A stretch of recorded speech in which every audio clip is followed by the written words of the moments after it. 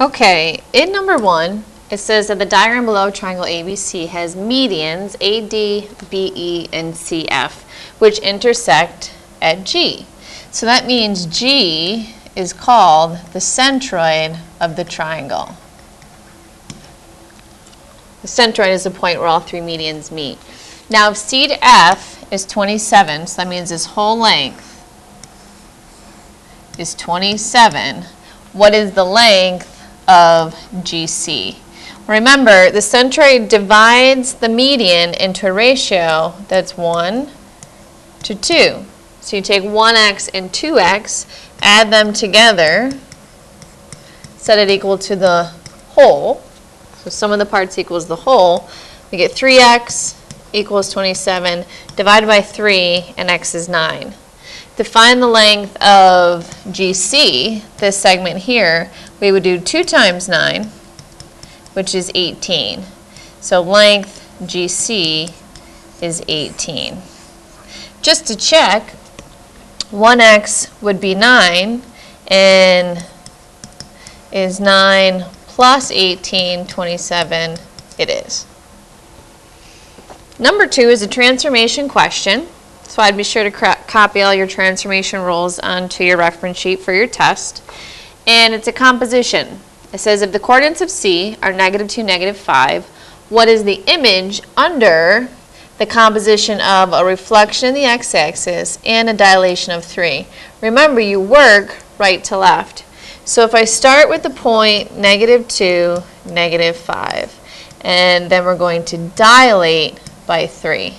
Dilation means we're going to multiply the coordinates by 3. -2 times 3 is a -6. -5 times -3 is a -15. Now I need to take that point, -6, -15, and reflect it over the x-axis.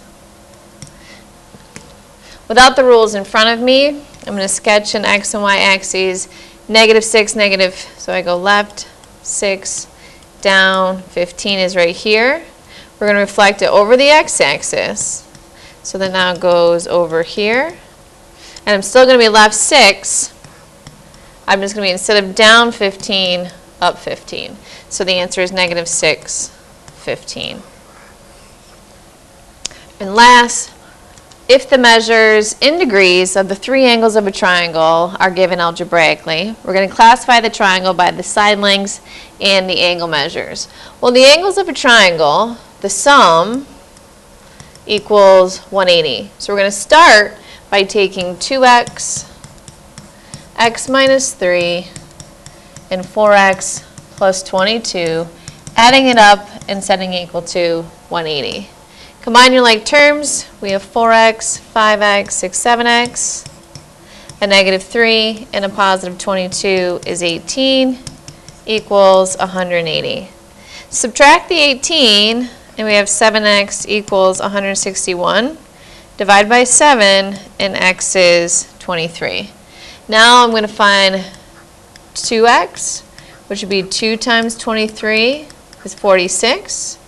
And then x minus 3 would be 23 minus 3, 20.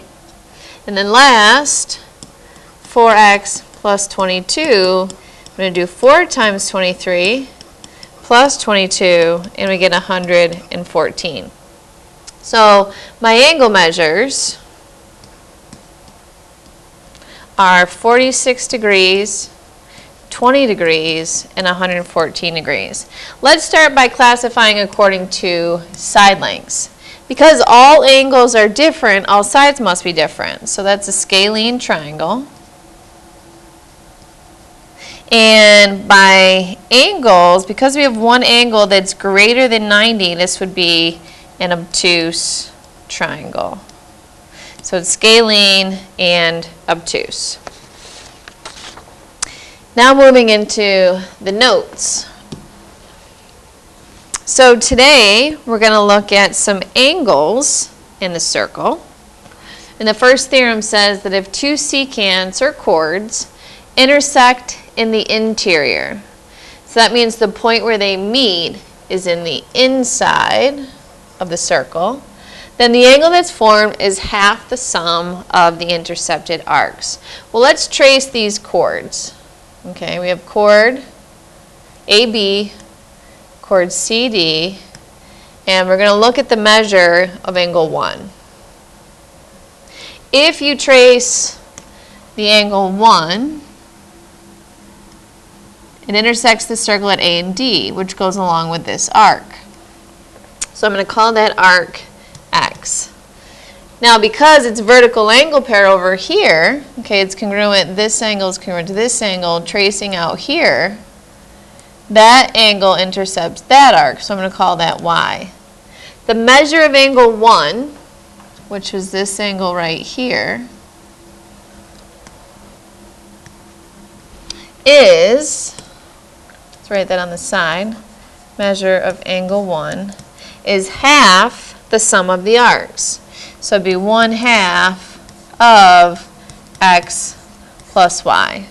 So another way to do that is to just simply add them up, divide by 2. So looking at question 1, it says to find each measure.